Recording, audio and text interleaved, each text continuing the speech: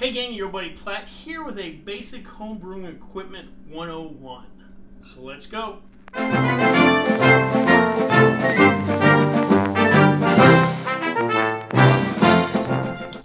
Alright gang, and a bit of full disclosure, it's been kind of a crazy week at work and some other things going on with me. I have a wine kit that I'll probably get to in the next week or two and some other things I wanted to brew up. But being a little pressed for time, I decided to do this short little video. I bottled some cider this week and kind of made me think back about some of the videos I've done before. I've done a video on bottling homebrew. I've done a video on homebrew sanitation. I've also covered the topic of homebrew legality and homebrew safety. So I thought this week I would do a quick little video on basic homebrewing equipment, or kind of a basic homebrew equipment 101. What I want to start off today with is pots. That's the first thing you'll need. You'll need some kind of stock pot, cooking pot. This right here is probably what you start off with. What I started off with when I got into homebrewing with the Mr. Beer kits, your basic hop malt extract kits. All you're really doing is adding a little extra hot water to it. So this, I believe, is a 6-quart little pot. Just heating up some water, adding the extract, and going. After you graduate those type of kits, you probably won't use this anymore. Maybe somewhere down the line, once you get into all grain and you're doing a step mash, you may need an extra quart or two of water at a certain temperature. You may pull this out, but once you really get into homebrewing, you'll never use this again. What you will need once you get into homebrewing is some larger pots. This is a 12-quart stock pot and a 16-quart pot. I prefer the stainless steel pots. You'll see stock pots. You go to sort of like a Walmart, Target, what have you. You'll see stock pots. Some of them covered in like an enamel or be different material. Stick to stainless, easier to clean. You're not worried about chipping that enamel and everything. I know your grandmother might have used an enameled pot to make stews or whatever, but go with the stainless. Also go with a larger size pot than what you're planning on brewing. This 12-quart pot is what I use for 1-gallon brews, and my 2-gallon brews will go in the 16-quart pot. You just want to leave an extra head space. Once you start getting into extract mash and partial mashes, beers, you're going to have a chance of boil over, so you want to leave extra room.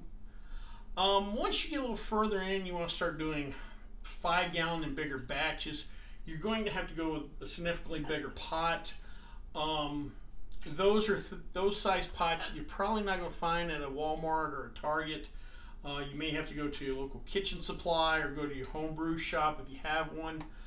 Also too, once you start getting into that size, 5, 10-gallon pots or larger, your stovetop probably is not going to create enough heat to bring something like that up to a boil. You might have to start taking this from the kitchen out to the garage or outside using a turkey burner. But for our purposes, and in this channel, it's mostly people who are starting to homebrew, again using kits and maybe doing some extract brewing or whatever. These size pots you're going to do, and you can find them most places at a fairly reasonable price. So let's move on to spoons. All right, the next piece of equipment I want to touch on real quick is spoons. Whenever we're doing either a mash for a beer, or I'm heating some water for a mead or something, we're always going to be stirring something. I suggest going with the stainless steel spoon. Easy to clean. Also, I'm not worried about any scratches or any places in here that bacteria might grow. If you don't have any of these, silicone or plastic ones are generally fine. Again, easy to clean, and again, usually not too worried about any crevices or whatever where bacteria can grow. The reason I'm bringing this up is I want to suggest people avoid wooden spoons. Besides the fact that if you're like me, you probably have trauma from your grandmother hitting you with a wooden spoon as a kid. If you're anything into the culinary arts or whatever, you know the issues with wood cutting boards and bacterial growth. Same applies for wooden spoons. I just wouldn't use them if I don't have to. Even if we're dealing with boiling wort, when you go to cool it down, or if you just have to use that spoon, either stainless or again the silicone are a better option than wood. Next up is a piece of equipment I touch on in most of the videos I talk about doing a hydrometer reading, or we talk about specific gravity, final gravity, original gravity of our solution. And to measure that gravity, we use something called a hydrometer. Real quick, what a hydrometer does is our base liquid. We want to there's a certain buoyancy to each to liquid. Water's 1.000, but when we start with a liquid that has some sugar in it, something like a simple apple cider or apple juice or grape juice for homemade wine, or when we create a wort for beer, we're adding fermentables, we're adding something in there that increases the viscosity, the thickness of that liquid, also affects the buoyancy, as the bird knows, in that liquid. And but we also know that once alcohol is produced in fermentation, that alcohol has a lower buoyancy, or if we just had pure alcohol to measure, it would be below 1. It's lighter than water. So it's that difference from when we start off with this liquid that's full of sugar, then we start the fermentation process, and then we lower that buoyancy. We may, in like a simple cider, in our cider kit that we had recently, our original gravity with all that sugar in there was 1.045. After fermentation, we got down to 1.005. That alcohol lightened up that liquid, and to make that measurement, we used, again, this hydrometer. You can, when you buy one of these hydrometers, you can use the tube that it comes in. To me, it's a little small, makes reading a little more difficult. So most brew shops, or if you shop online, will find these bigger tubes that to me just give a better reading. If you have a big 5-gallon fermenter or a larger vessel like that, sometimes even in the breweries themselves, the giant fermentation vat, they'll just drop the thing in and give it a spin and do the reading right there. Plenty of space, but for home purposes, the hydrometer and test tube are again a piece of equipment that you'll want. If you're just using the home brewing equipment or home brewing kits like the Mr. Beer, the Brew Demon, what have you, they kind of talk you through the process. If you follow it, you're going to hit all your numbers. You really don't need the hydrometer, but once you start doing extract brew, partial mash, really get into home brewing, you'll definitely want one of these. All right, the next piece of equipment I want to talk about is probably the most important, because no matter what we're making, beer, wine, cider, mead, what have you, is we're always going to end up having our liquid in the fermenter. We're always going to be fermenting stuff, so we need a fermenter. The most basic type of fermenter is actually the container the liquid comes in. If you're making just a simple home, hard cider, or just like my video, the simplest way to make booze, where we just made homemade wine, that container that juice comes in works just fine as fermenter. If you think about it, it was sanitized when the juice was put in. It's food grade material, obviously, if it's being sold at stores or what have you. All you really need to do is just make sure that CO2 can escape and there's no pressure buildup. But that's the simplest form of fermenters. Now, once you really get into home brewing, though, you will want to upgrade to specific purpose fermenters. First one we'll look at is the 1 gallon. These are called carboys. They also come in larger 6-gallon sizes for when you produce 5-gallon batches of beer. I really like these 1-gallon ones because it lets me produce smaller batches. I'm not having to produce big batches. If I really want to experiment, I don't have to ruin 5 gallons of beer. If I make a mistake, I'll only ruin 1. Or if I'm doing a bigger batch, but I want to split some off, and maybe I add a dry hop or added some fruit in or whatever, these are great. couple of downsides to these type of fermenters. A, you notice a small top or a small neck makes cleaning difficult, especially if I was to dry hop or add fruit or anything else in during fermentation. It makes cleanup hard, and also too, it's glass. It could potentially break, and trust me, I broke a few of these. It's a disaster when you have a fermenter break on you. Next fermenter we'll look at is one that probably a lot of people, especially if you started home brewing 20 plus years ago like I did, is the classic 5-gallon plastic bucket fermenter. If you went to a home brewing store 15-20 years ago, most likely the first kit, the most basic kit they're going to sell you is a 5-gallon kit. They'll give you the malt extract, hops, everything you need for your first batch. They may sell you some bottles, cappers, all that stuff, but they would give you this 5-gallon bucket. This is really just pretty much a generic 5-gallon food grade bucket. When I started working in restaurants 30-something years ago, we used to get pickles in 5-gallon buckets just like this, the lids, everything. Actually, I'd read on top, the lids are made by the same company that we got those pickle buckets from. The only real difference is, besides the home brewing logo and paraphernalia, is there's a hole in the top drilled with a grommet specifically designed for the airlock that goes in there, and we'll talk about airlocks a little bit later. These are great. Again, they're plastic, so I'm not worried about breaking. They're pretty sturdy. Again, they're food grade plastic.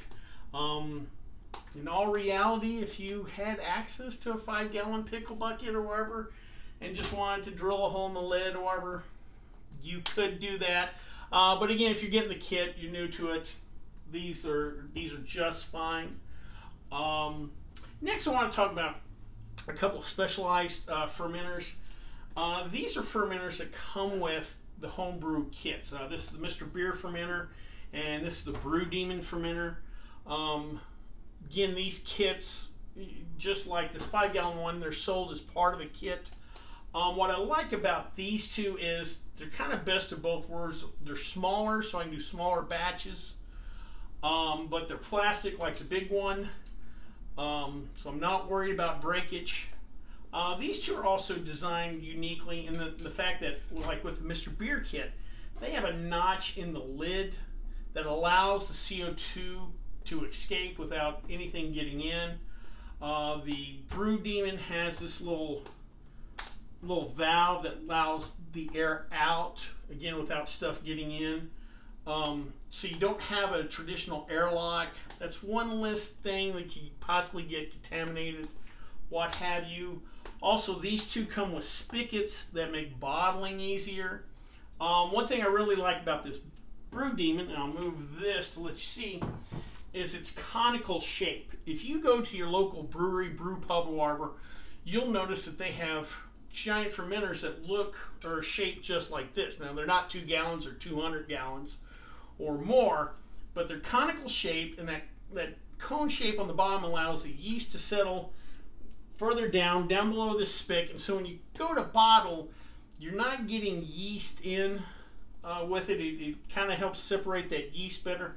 The Mr. Beer has a lower bottom where that yeast settles, but a lot of times when you're bottling, you kind of have to tilt this thing so you get that last bottle or whatever, and you're going to get a little bit of yeast in that one, where the Brew Demon, you kind of dodge that. But overall, those are fun fermenters, and like I said, you can use a lot of different things for fermenters. When we talk about airlocks, I'll tell you about how you can convert other jugs, containers, or whatever into a fermenter. All right, the next piece of equipment we're going to talk about is a vital little piece of equipment, and it goes along with the fermenters we just talked about, and that is the airlock.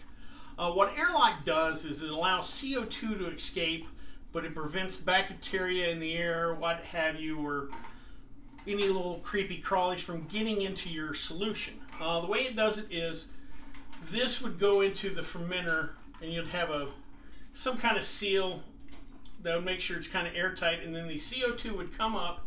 You would have this either filled with about halfway full with water. Some people use vodka for sanitation purposes, but water's just fine. And then the CO2 would leak out expand. There's small holes in the top to let this vent out, but again, we're not letting anything get inside. Those specialty fermenters like the Mr. Beard and the Brew Demon, again, they kind of have their own built-in, but these are kind of used anywhere else for any other fermenters. The big 5-gallon one has, like I said, a little hole drilled that fits perfectly for this. If you want to use another container like this 1-gallon carboy or a 1-gallon, let's say we were making 1 gallon of cider from unpasteurized cider that came with the container. Those containers, the tops aren't made for this, so you can get one of these rubber bungs. This kind of works as a converter, and voila! Now you can turn any kind of jug with a hole, you know, about 1 inch, 2 inch, whatever wide or so. You can convert that into a fermenter and have your airlock to allow CO2 escape. If you want to create a poor man's airlock, you could take a balloon on top and just burp it every once in a while. But again, if you're getting into home brewing and want to use different vessels, shapes, what have you, fermenters, it's good to have more than just one of these. These are usually just a couple of bucks, and the bungs are $1 or $2. So you can get you 3 or 4. When time to reuse or whatever, you'll have to take this all apart, sanitize everything. But again, just a little piece of equipment that provides a vital job in home brewing. All right, the next piece of equipment I want to talk about is something, again, something you would use when you're taking the next step up. If you're doing something that requires a secondary fermentation, you're going to have to move liquid from one fermenter to the other.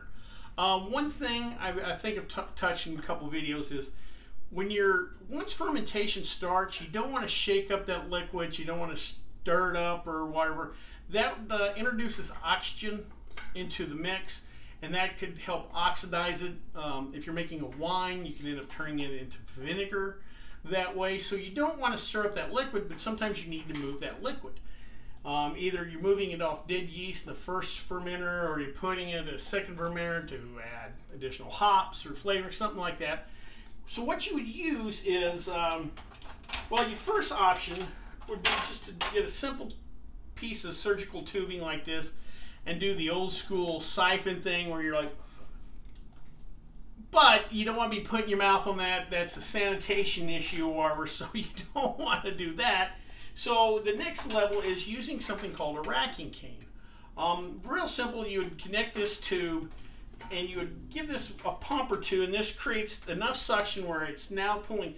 You'd have this down in your first fermenter, give it a couple of pumps, and it would create enough suction to where now you're pulling the liquid from the first fermenter into the second fermenter. You would have the other end sitting in that fermenter, and this is a great way of transferring the liquids, as the bird knows, a great way of transferring the liquids without stirring, splashing, you know, over oxidizing that liquid. Comes in real handy for that. One little attachment that would come with this package when you come time to bottle. Let's say you move in that second fermenter, let it finish secondary fermentation, you're ready to bottle. You'd use the same setup, but on the other end of the tube you'd add something called the bottling wand. And what it has in the bottom is a little spring-loaded device here that you'd put in the bottom of the bottle, and that allows you to fill the bottle from the bottom up. And again, that helps prevent splashing, helps prevent oxygen getting in there. Overall, should help again prevent things like oxidization and turning your wine into vinegar. This is a neat little attachment, like I said, in the end of the racking cane. And this is for if you don't have a fermenter that has a spigot on the bottom. Again, those specialty fermenters I was talking about have them. The big 5-gallon ones, they sometimes sell 5-gallon what they call bottling buckets that will have spigots on the bottom, and that kind of helps eliminate that need. But if you have to, this bottling wand is really good for filling your bottles without too much oxidization.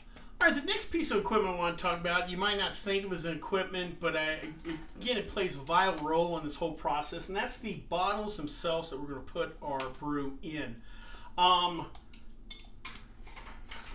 real important, you could go to your local brew shop or go online or wherever and buy cases of bottles for home brewing. The easiest way is most likely you're into craft beer yourself, or you're consuming beer already. So it's just easier to save those bottles.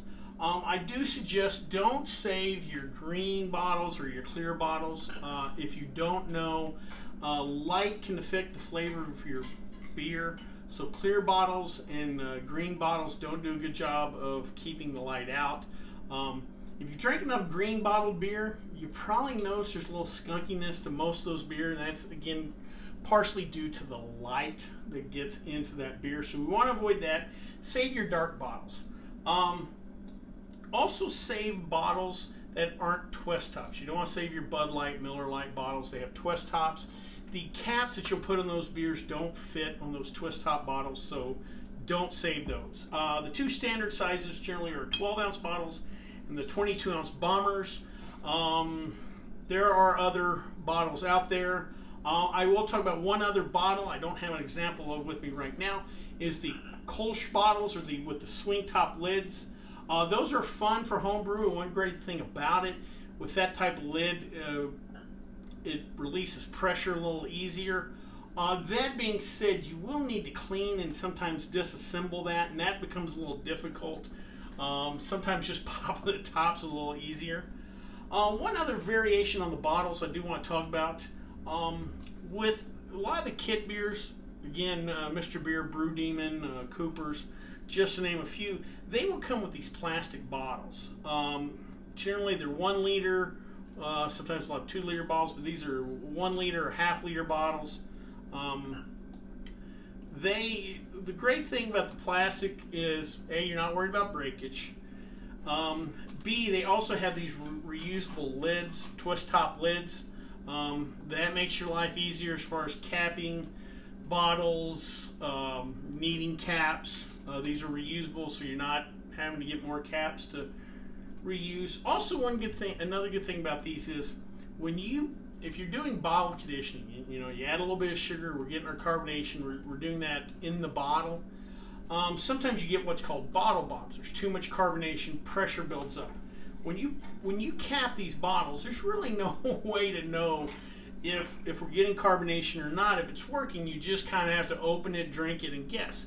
Well, when you use these plastic bottles, you can come along every few days and give these a squeeze. And if that bottle feels firmer, you know we're getting carbonation. You know it's working. If the bottle gets real rock hard, you know you might be having a bottle bomb. And I've had enough of those happen to me, where it's not a welcome experience to pop a beer and just have it explode on you. So that is the advantage to these. Again, you can either get them with the kit or you can go online and buy them. Real quick on that, I'm going to have a link, my affiliate link on Amazon down below on all these pieces of equipment. In full disclosure, I do get a referral fee, so if you buy something, it is much appreciated. Real quick with these, when you come time to cap them, you'll need a bottle capper. Again, these are not twist tops, so you're going to need this to, what it does is it presses down on that crown of that cap and seals around the bottle. You'll need one of these. Again, earlier when I was talking about the 5-gallon fermenter and these standard kits a lot of places sell, they will throw this in there because they realize if you're new to homebrew, you probably don't have this. Either it will come with a kit like that, or you can buy these individually, again, through your brew shop. So next, let's talk about the last but possibly most important piece of equipment, and that is a thermometer. All right, so the last piece of equipment we're going to talk about, I know I've said all these pieces of equipment are important, but I actually almost mean it this time, is a thermometer. Even with your simple homebrew kits like your Mr. Beer and your Brew Demon, where you're just going to boil some water, add your extract, blend it all together, then throw in some cold water, even with that, you're going to have to get that wort down to a certain temperature before you can pitch the yeast. Yeast only survives in a certain temperature range, and we don't want to throw it into wort that's too hot. So we're still going to need to know if that wort's cool enough, roughly 80 degrees or so. So one of these basic old school manual thermometers will do. This is something you would probably use to check, see if a pork loin's at the right temperature, or if you're doing a roast or something like that. These work just fine for something like that. And once you get a little further along into home brewing, you're going to start doing mash-ins, partial mash, all grains. You're going to have to hit specific temperatures, and these dials are kind of vague. Also, too, these type of thermometers kind of need recalibrating every once in a while. It's simple enough to do. You can find online how to do it, but again, you don't want to go through all that mess. And also, like I said, you're trying to hit specific temperature points, so you want one of these electric thermometers. They're real easy, turn on and off. You can switch from Fahrenheit to Celsius. This one of the shorter thermometers, one of the downfalls of them is you're kind of holding this over a boiling, almost boiling mash to make sure you're hitting temperature, you're getting a little hot. They do sell variations of these now that have a little stand where it has all the electronics and the readings or whatever, and it'll have a little cord where you can just leave it in the brew pot and you can kind of read it from a distance. You don't have to be holding your hand over it, but it gives you a very accurate reading. Again, lets you know that you're hitting these critical temperature points, and again, when you're doing step mashing or decoction mashing or whatever, that becomes quite important. These type of thermometers you can find almost anywhere, your local grocery store or Walmart, Kmart, what have you, and you don't have to get too crazy with them. Well, that's about wrap it up. Again, this is just the basics. I know some home brewers, there's more pieces of equipment or certain kits or certain brew stands that have multiple vessels, stuff like that. That's a little over our head, but this is the basics. You get these pieces of equipment down, and you have these pieces of equipment. You can produce a lot of different beers, wine, meats, ciders, what have you, and you should be able to make a good product with a decent bit of confidence. Well, I hope you liked this video. If you did, please subscribe down below. Also, please like the video because it lets YouTube know we're putting out good content. If you have any questions, comments, concerns, or any other pieces of equipment that you want me to talk about, please leave it in the comment section below, or you can always contact me on the Twitter page. Till next time, bottoms up.